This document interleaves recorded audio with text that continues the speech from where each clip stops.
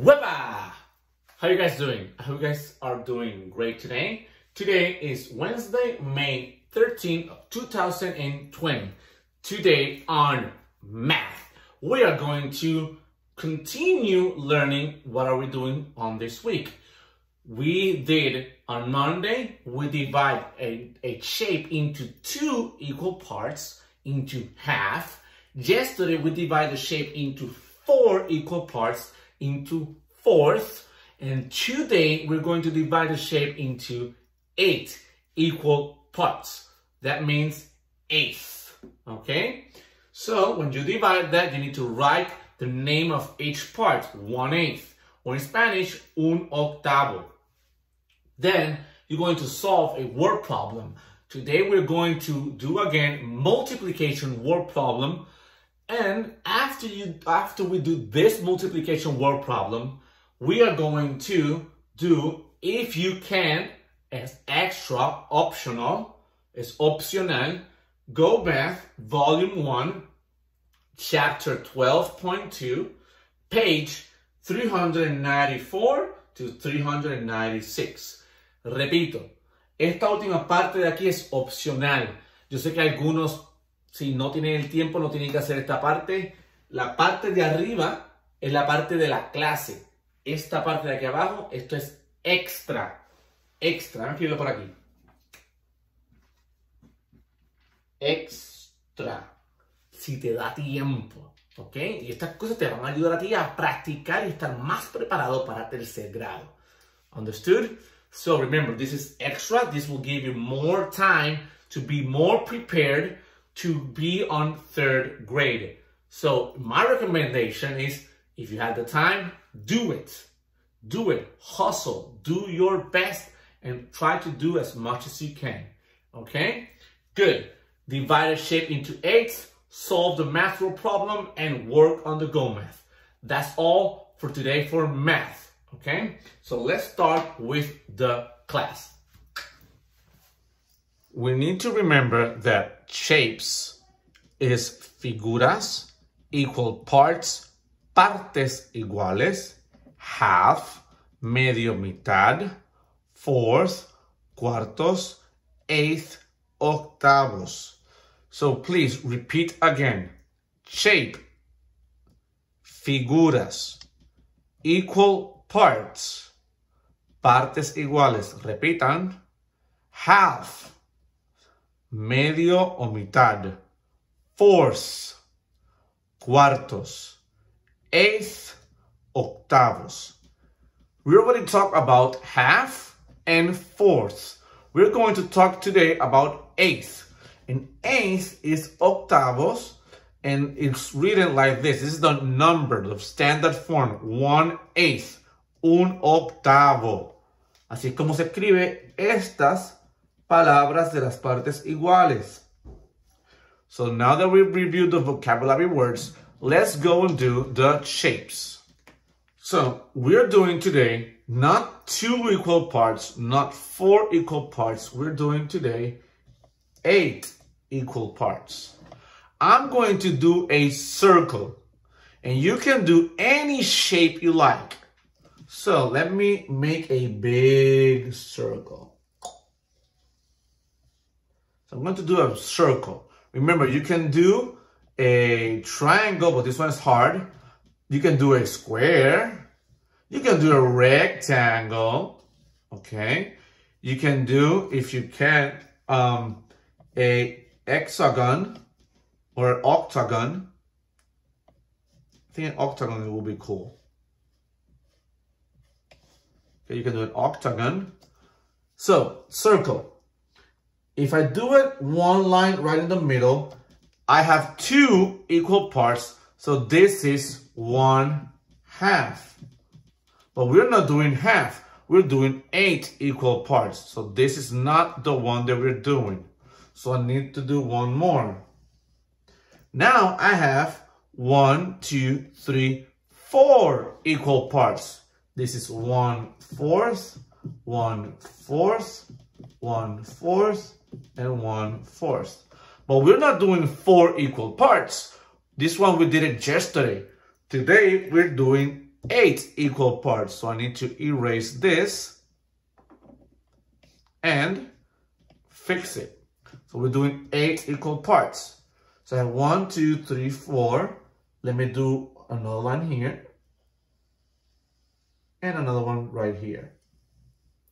And let's count. I have 1, 2, 3, 4, 5, 6, 7, 8 equal parts. So yo lo escribo así. 1, 8, con TH. Okay. 8. Ah, se ve bien feo. Casi ni cabe. 1, 8. Hace en español. Un octavo. 1 8. 1 8. Un octavo. Un octavo. 1 8. So I have 1, 2, 3, 4, 5, 6, 7, 8 equal parts. You're going to do the same thing. Remember to name the parts. Tienes que poner nombre a las partes. And you can do it with any shape. With any shape, okay? With any shape. Understood? While I'm reading the word problem, I'm doing cubes. So the word problem says, Katie made cupcakes and put them in 6 rows. On this first sentence, we're talking about Katie. And Katie made cupcakes. Ella hizo cupcakes, pastelitos. And put them in 6 rows. So she has cupcakes. Does this sentence tells me how many cupcakes in all? No, it does not. It tells me that she has 6 rows. Okay? And then on each row, en cada fila, she had 5 cupcakes. The question is, how many cupcakes did Katie made? So if I do the part whole, right here, we don't know how many cupcakes she has. We don't know this answer. No sabemos esta pregunta. We don't know this one. We do not know. But we know that she has 6 rows, 6 parts. So we have 1 part, 2, 3, 4, 5, and 6. And on each part, she had 5 cupcakes on one row, 5 on this one, 5 on this one, 5, 5, and 5. So, if we do this process, then this means that this is multiplication. Because multiplication is just repeating addition. Multiplicar es sumar repetidamente el mismo número. So here we have 5 plus 5 plus 5 plus 5 plus 5 plus 5. So we have 1, 2, 3, 4, 5, 6, 5. And this is the answer of this. This is the number sentence. Another way we can do it is just like this.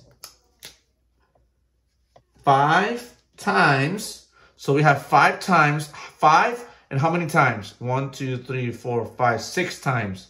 5 times 6 equals also the answer. So multiplication is just repeating addition. So let's solve this with my toys that they will represent a cupcake. Each toy is 1 cupcake. So as what I said, we have 5 plus 5 plus 5 plus 5 plus 5, 1, 2, 3, 4, 5, plus 5 and 6. This will be the answer. Or also, we can look at like this. 5 times 6 equals something. So now we're doing the part whole, a big part whole. So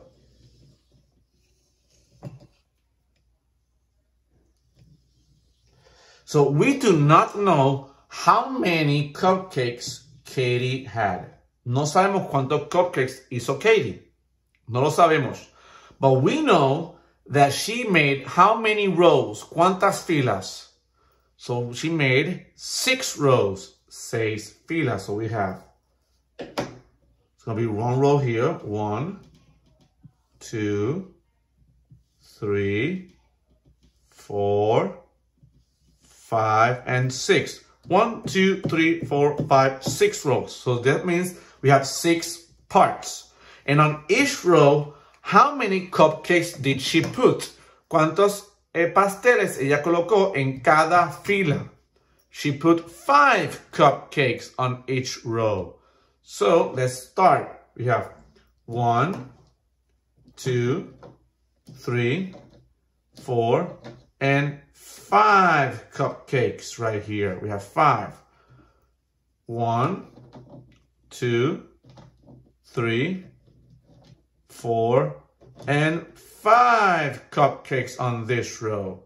Then we have 1, 2, 3, 4, and again 5 cupcakes on this row. Then we have 1, 2, 3, 4, and 5 cupcakes on this row. We have 1, 2, 3, 4 rows. We need 2 more. We have 1, 2, 3, 4, and 5 cupcakes. And the last row we have 1, 2, 3, 4, and 5 cupcakes. So I have 6 rows. 1, 2, 3, 4, 5, 6. Tengo 6 filas. 6 filas. 1, 2, 3, 4, 5, 6. Y en cada fila tenemos 5 cupcakes. Y cuando los cuento todos, now I'm going to add all of them. What is 5 plus 5? This is 10. 10 plus 5. This is 15. 15 plus 5. This is 20. 20 plus 5. This is 25. 25 plus 5. This is 30. Let me double check. 1, 2, 3, 4, 5. 6, 7, 8, 9, 10, 11, 12, 13, 14, 15, 16, 17, 18, 19, 20, 21, 22, 23, 24, 25, 26, 27, 28, 29, 30. So she had 30 cupcakes in all.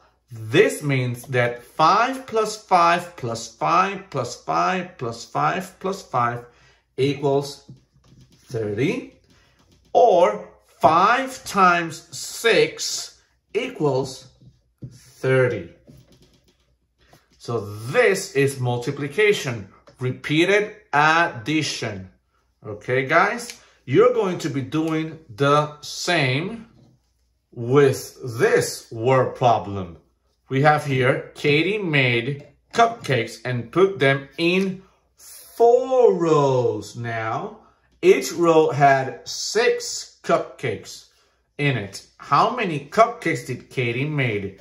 Remember to do the strip diagram. Remember to put the whole. We need to find how many she made. So we do not know the whole. So we need to put the rows or the parts and how many are on each row. And then do repeated addition and multiplication. This will be all for today. I'll see you guys tomorrow. Bye.